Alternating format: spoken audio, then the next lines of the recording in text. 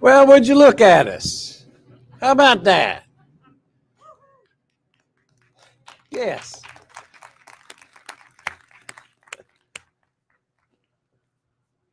We showed up. It's been a year, a long year, a terrible year, a threatening year, a dangerous year, a year of great caution. And we showed up. And we're going to keep showing up, and we're going to work out the kinks, like announcing page numbers. I realized nobody had a page number because we didn't print a bulletin, because we can't hand out bulletins. We can't give you something except communion, which you're going to get. So today we begin anew. And what an appropriate day it is to begin anew. It is the day of the resurrection. In Mark's gospel, which occurs in this lectionary year, every 3 years, we read the Easter Day account of finding the empty tomb in Mark's gospel. If you were to take this gospel to court as a testimony to the resurrected Jesus, it might not pass muster, because there's no Jesus. He's gone. When you get home, open up your Bibles and look at this account from Mark's gospel. And those first 8 verses of the last chapter of Mark don't have a resurrection appearance. They simply have the women taking spices to the tomb and discovering stone rolled away, and inside the tomb an angel who explains to them that he's risen. And they left in terror and amazement. In terror and amazement. And scholars have spent a lot of time and ink working on why did Mark just put that in and not go on about it. Well, we can't get into the mind of Mark, but we can get in to the effect of what Mark wrote on the church, this first gospel. He provided the basis for the other 4 gospels to be written to add in the details. He provided the basis for the Christian faith to become a real faith. Not just well, it happened this way and this way and this way, and therefore believe. It happened. Now believe. When I was growing up, I mentioned in one of the sermons that you probably didn't hear in the last several days, I mentioned in the sermon that I grew up in a little town in Virginia, Bluefield, in St. Mary's Episcopal Church. And behind the altar, this glorious window, somebody must have had a lot of money when they built this church in the early 1900s. A glorious window of the scene of the women in the tomb and the angel talking to them and telling them he's gone, he's risen. It was the very scene from Mark's gospel. And in the window, there are lilies. You can see crosses in the background. No Jesus. The church I grew up in believed in the resurrection, even though there wasn't a Jesus in the window.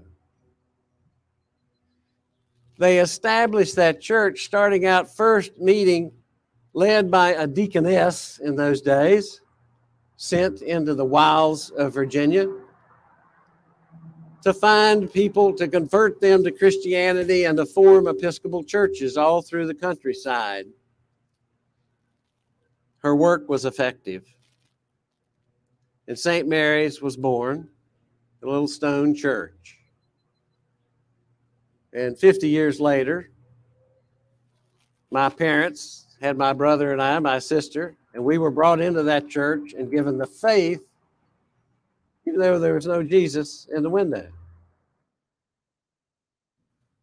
You see, there's more to this story, isn't there? And you, my dear friends, even though you may go from week to week without uttering the word resurrection, you may go from year to year, from career to career, from school to school, all through your regular life, and never say the word resurrection. But look at you. You live it.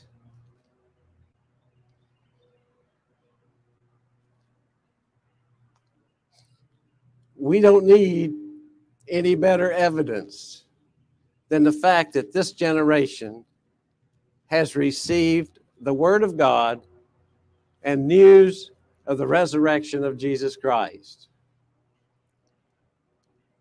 That's how I got it, from folks who believe. That's what I hope to impart to you on this day if you are new to this faith. You can get it. It's there for you, done for you, available to you. And this parish, right now, gathered here on the wet grass slope in front of a building that was built some 20 years ago, is evidence that resurrection belongs to us. It didn't just start here, though. This is a new start. This parish started with a group of folks who really just wanted the convenience of a parish in Douglas County. They were tired of driving to Austell. Nobody wanted to go to Austell. So they asked the bishop, and the bishop said, yeah, it's fine. Go out there and see what you can do. And they did. They met in the funeral home. No chairs in the grass. A funeral home for several years. Then they moved to some kind of a recreation center. I'm not sure what it was, and it burned down. They lost everything except the Bible that they used in the church. That's this parish. That's you. That believes in resurrection. Because that's who we are. We are resurrection people. So we've been through something. The worst pandemic in generations. And we're going to get through it step by step. And we're going to be church. And next week, we're going to remember to announce page numbers. And next week, we might be inside. We're going to do some variations on what we've got before us.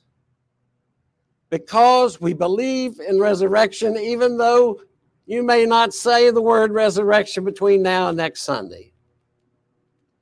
I'm going to bet that you're going to live it. Because you're evidence of it right now. I don't know what better sermon there is than you sitting here putting up with this in the hope that you get to see one another, support one another, pray for one another, lift up one another, and proclaim again that Christ is risen. Hallelujah, the Lord is risen indeed. Amen.